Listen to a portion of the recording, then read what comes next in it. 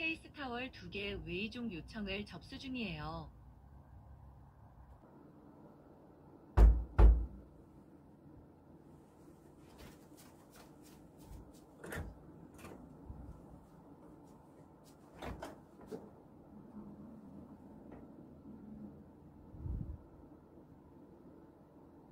유통하신 물품이 도착하였습니다. 사람이 잠길 때까지 꽉 닫고 수령 완료 버튼을 눌러주세요.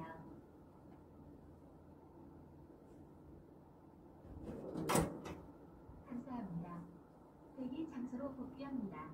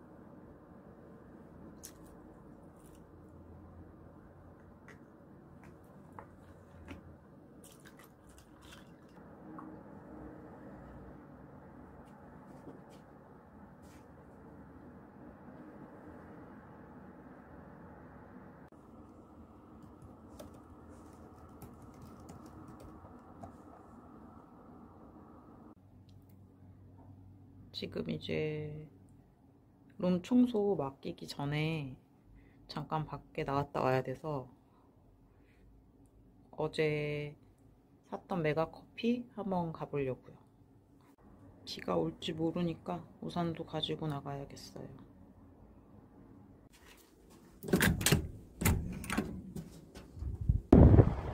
진짜 추워요.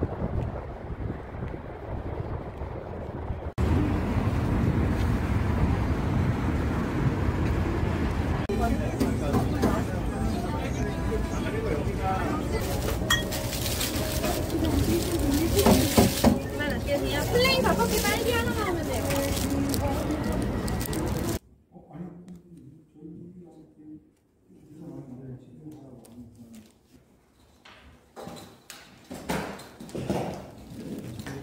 안 되는데 다시 해야 돼요? 네, 이걸로 찍으시면 이제 가능하실 거예요. 아, 네, 감사합니다.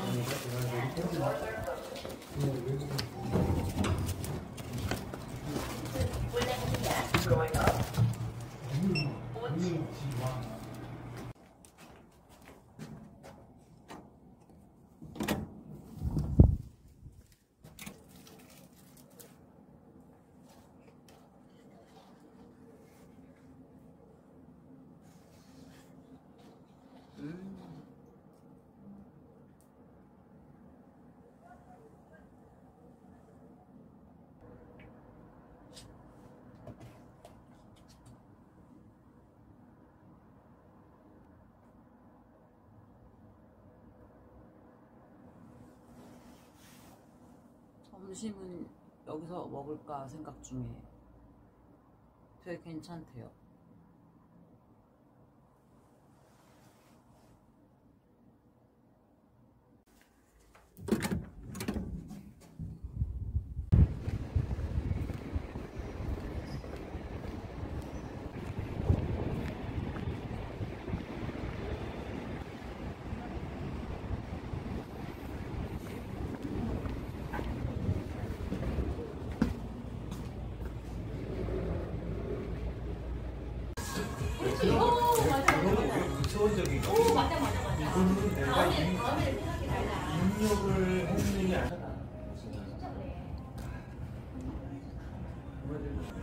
능력이 아니야. 근데 뭐 팀장이 내가 원하는 팀. 안녕하세요.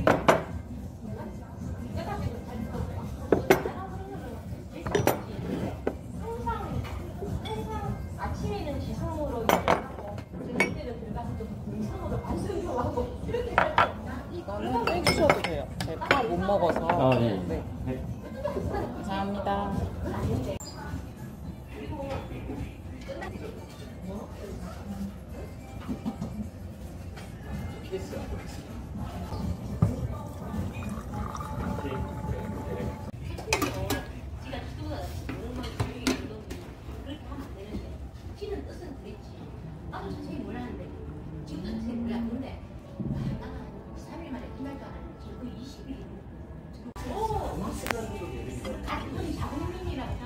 우와. 약간 서로 생각하는 게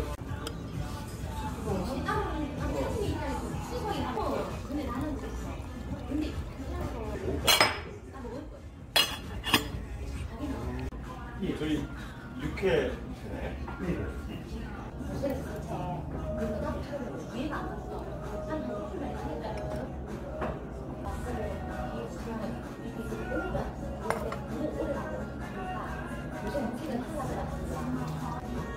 우리는 그냥 여기 온 나라에 여기 있잖아. 그게 그러니까 얘가 다른 인포한테 정확해가지고 아니 따라간다고. 그러니까 그게 아니 근데 그게 나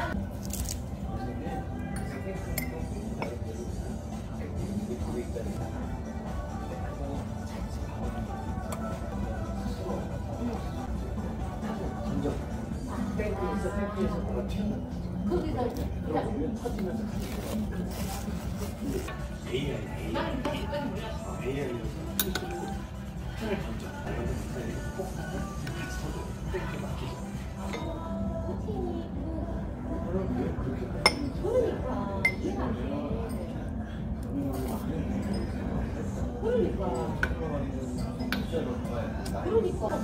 너는 외국 나와서 어머. 외국 나와서 도착하면 바로 동그랗게 주머니처럼 이렇게 하고 위에 이렇게 네 실처럼 이렇게 이렇게 땡기 있어. 이거는 천원인가 그랬어. 그래서 그거 그냥 집에 갖고 가면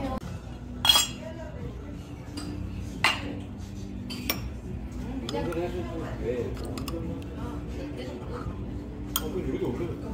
이거 나쁘지 않구만. 난 먹을 거 아침에 내가 이렇게 칵테일 거야. 칵테일을 마신다고. 아니 나는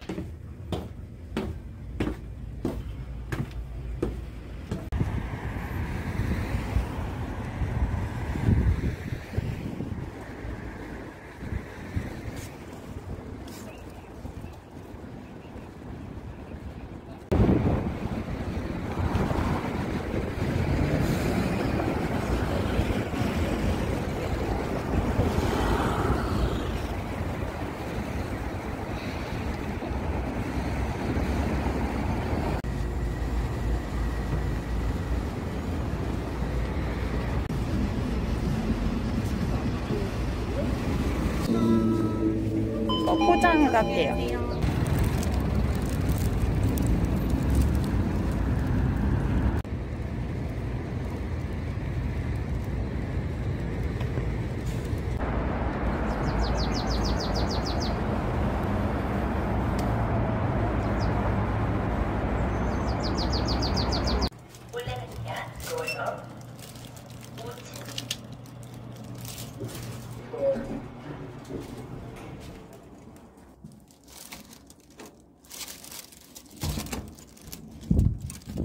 운동하고 걸어오다가 또 목말라서 메가커피 가서 이거 사왔어요.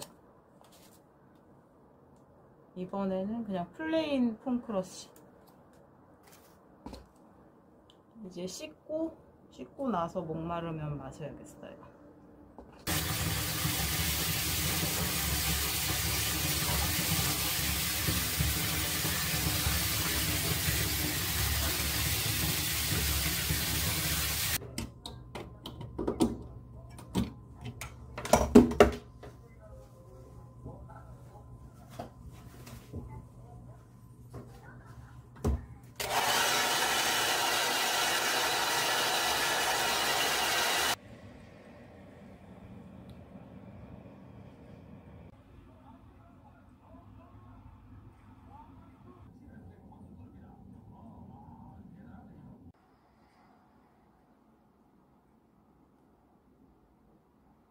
지금 이제 아침을 먹으려고 하는데 제가 이거 지금 호텔 앞에 세븐일레븐이 있어서 삼각김밥을 사서 간단하게 아침을 먹고 짐을 맡겨놓고 체크아웃하고 그 다음에 이제 점심 먹고 이제 짐 찾아서 집에 가려고 했는데 세븐일레븐이 문을 닫았어요. 지금 창문으로 보니까.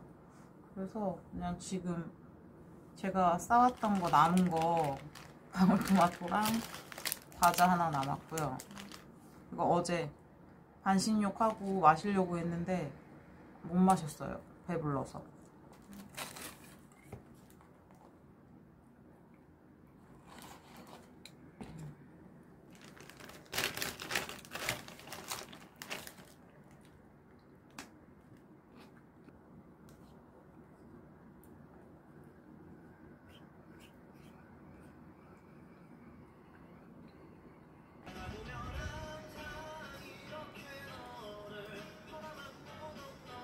5일 동안 여기서 잤는데요.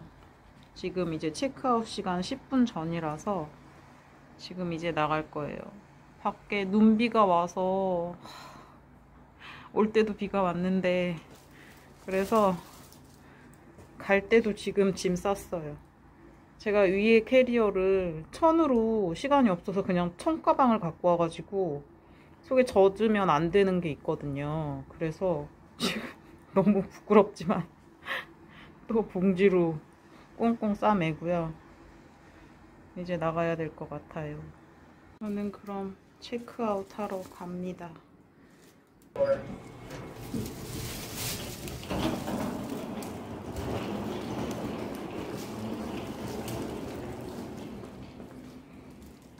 호텔에서 체크아웃을 선택해 주십시오. 이날까지라 체크아웃 체크아웃 你在游客服务上选择购买退房。